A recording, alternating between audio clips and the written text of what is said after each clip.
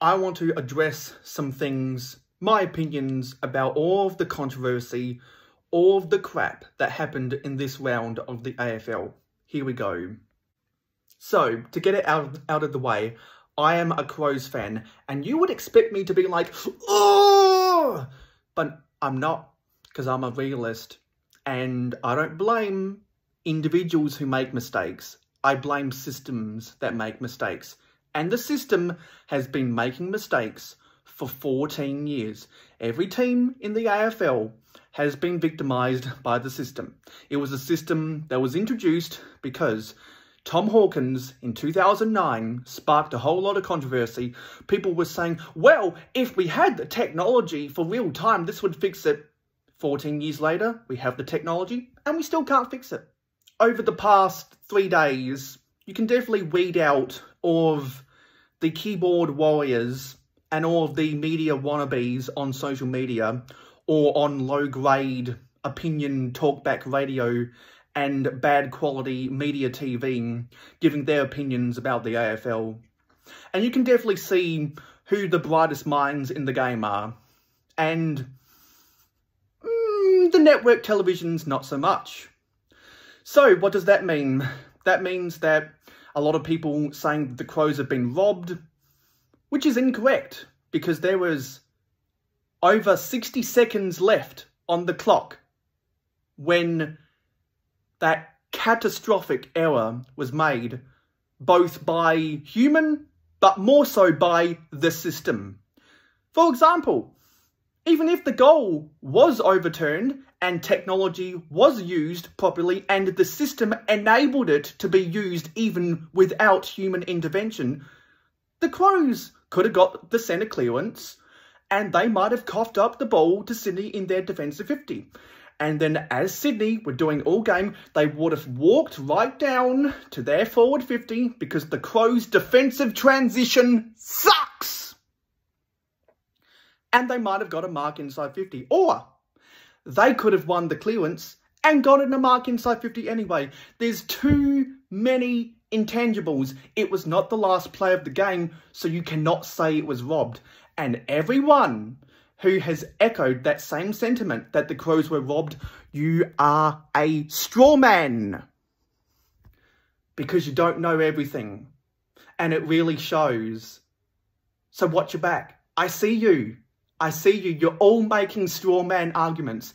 And the brightest minds in the game are making logical arguments. I am smart because I know I'm not. I listen to those who are. So I am at peace because sometimes it's better if your team doesn't make the finals. Chris Fagan, the coach of the Brisbane Lions, says you win or you learn. And a lot of clubs are going to be learning. The Crows are going to be learning. Geelong are going to be learning. Western Bulldogs are going to be learning. Essendon are going to be learning. To a lesser extent, Collingwood are going to be learning. You mean to tell me that a run-of-the-mill victimisation of the score review system is warranted of more media attention than a sorry, pathetic, nauseating, disgusting Essendon Football Club not winning a final since 2004? The GWS cheer squad, when they assembled their banner, when they walked out on the field and trounced Essendon, GWS, an expansion team, by 22 goals. 22 goals. Holy shit. That club is in trouble. They got rid of Xavier Campbell. They got rid of Ben Rutten. Paul Brasher transitioned out of their president, and now it's David Barham. And Josh Marnie has said he's on his way out. You know who's next? Adrian Dodoro. He's going to go soon. And if he's not, what are you doing, Essendon? And as a Crows fan, I know a lot of Essendon fans, and they have been furious. They've been furious for way too long. They are a proud club, much like Carlton, and they deserve better. Carlton actually commits to rebuilds. Now you see where it's gotten them. And speaking of rebuilds, West Coast, why? Why would you throw away the perfect opportunity to draft Harley Reid? You're going to go into Marvel Stadium and you're going to make the Western Bulldogs look like a clown show. Western Bulldogs, what are you doing? You have a top 4 list in the AFL and you're going to lose to a sorry, pathetic, nauseating, disgusting and delusional West Coast Eagles on your home turf, Marvel Stadium. You're going to lose to that team? As a North Melbourne fan as well, because I'm one of those people that likes 2 AFL teams, one in Victoria, one outside. I'm so happy. I'm glad that the Western Bulldogs fucked up. Because here comes Harley Reid. North Melbourne just have to lose to Gold Coast. They know how to commit to tanking. Come here, Harley Reid. I can see you. Oh, you're 1 game away, but you're going to be ours. I'm sure you can go back if you are a Foxtel or a KO subscriber, or you can find it on YouTube or Twitter or Instagram or Facebook somewhere. 3 people. David King, Lee Montagna, and Jared Waitley. They have all echoed the sentiment. The score review system is a failure. What matters most is the integrity of the score. The system is broken and it needs to be fixed.